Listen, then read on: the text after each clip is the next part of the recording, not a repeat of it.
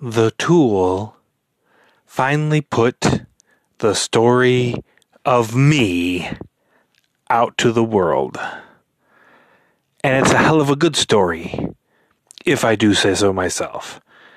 And since it's my podcast and it's my story, I do say so myself. I wrote a book, The Anti-Guru, Validation and Rationalization. A mouthful, I know. And the one review that it's gotten on Amazon said it was a good book, well written, good info, but it was a bit heady. There was no heart in it. I didn't tell a story. I didn't connect. That's probably very true. But my story is one that's best told in whole,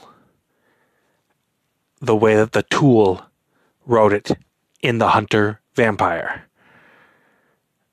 Because it really details how I got to be how I am.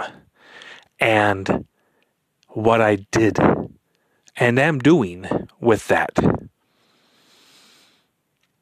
I think it's well worth the read. But then again, it's about me. So many people shy away from their own story, their own growth, their own looking at what they had, what they are, and how things have changed. Don't be afraid of your story. Embrace it and make it yours.